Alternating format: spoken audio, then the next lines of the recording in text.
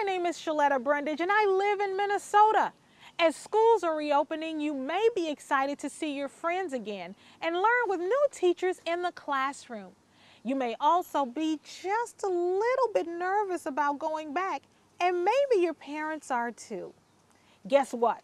Our friends at the National Postal Museum miss all you guys. They miss their visitors and they're looking forward to welcoming everyone back once they reopen, especially when you guys take your school field trips. Starting school can make you feel a range of emotions.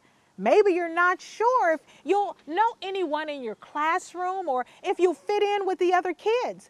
Maybe you're not used to being away from your parents all day. I know that can be pretty scary. Maybe you're also worried you won't understand everything the teacher is saying. But you know what? You may also feel grown up and eager to begin a new adventure. You may feel confident that you'll have lots of fun, make new friends, and enjoy learning new things. Let me tell you something. When my daughter Cameron was starting kindergarten, she was so excited. Her family was too, but we were also a little bit anxious. You see, Cameron is 6 years old and has something called autism, which makes it challenging at times to communicate with adults and kids. Now listen, Cameron is very smart, and she was more than ready to apply her skills at school. I wrote this book, Cameron Goes to School, about my daughter's autism journey as she got ready to start off in kindergarten. I'm in the story, and so are members of our family and people in our community. Now listen, after we read the story, you and I are going to talk a little bit about autism and how you can better understand and connect with your friends who are on the spectrum. Cameron Goes to School by Sheletta Brundidge and Lily Coyle. Illustrations by Darcy Bell Meyer. Everybody says I'm going to school someday, and I don't know what to think about that. It's a big change, especially when you have autism like I do. So I just don't say a thing. Now they say I'm going to school in 1 year. Mom's already sad.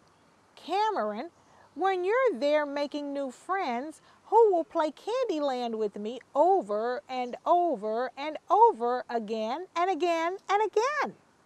I don't say a thing. I just study my ABCs. Now they say I'm going to school next fall. Dad is pretty broken up about that. Cameron, when you're taking that big yellow bus back and forth, who will I drive to all the play dates and lessons and appointments? I don't say a thing. I just work on my numbers. Now they say I'm going to school at the end of summer. Grandma Cynthia is pretty nervous.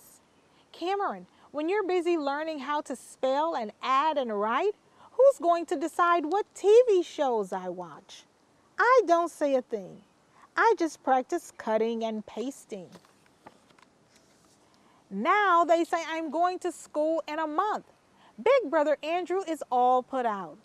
Cameron, when you're off taking field trips, who's going to sneak into my room and mess with all my stuff? I don't say a thing.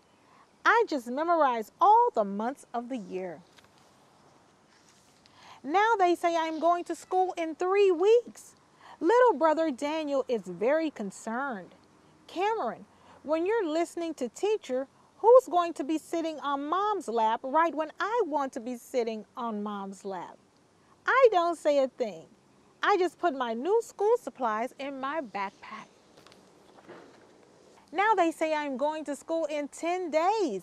Mr. Phil, our neighbor, is worried. Cameron, when you're out playing games on that big school playground, who's going to leave toys all over my yard and pick my flowers? I don't say a thing. I just work on tying my new shoes. Now they say I'm going to school next Tuesday. Chelsea, my therapist, is brokenhearted. Cameron, when you're singing songs with your classmates, who will sort through all these flashcards with me? I don't say a thing. I just pick out my first day outfit. Now they say I'm going to school today, and everybody's pretty worried about that. It's a big change for them, but I think they'll be okay. So I just say goodbye.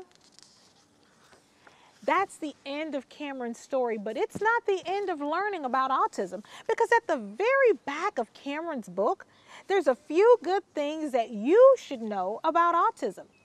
First is, autism isn't something that can be caught from another person, like a cold or the flu. And autism isn't something new, guys. It's been around for a very long time.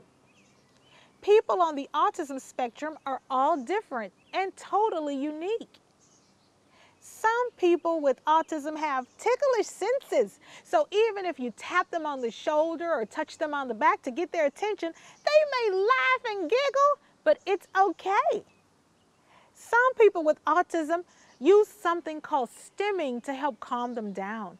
So you may see your friends with autism rocking back and forth or shaking their hands. They just got to get the sillies out. And it's nothing to be frightened about. Some people with autism like routines a lot. So make sure if you have a substitute to tell them, stick to the schedule, because we've got friends with autism who like to do things the same way at the same time every single day. Some people with autism can be very, very interested in a certain thing. So your friends with autism may play with the same toy over and over again, but it's okay. They just are studying it to make sure they know how to play with it right the next time. All people with autism have feelings. So guess what? Even if your friends with autism can't say anything, it doesn't mean that they don't feel things. So they may be just as excited and happy or sad and grumpy as you are feeling that day, but they can't express it. It's okay. And the last one, all people with autism can be friends with people who don't have autism. So, if you've got a kid with autism in your class or at your church or in your neighborhood, you can still be friends with them and they'll want to be friends with you.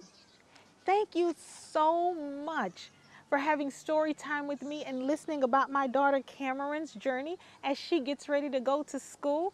I hope you learned so much today about Cameron and autism, and take all this information back to your teachers and other friends and family so you can be an autism advocate and a great helper for your friends who have special needs. Bye, friends.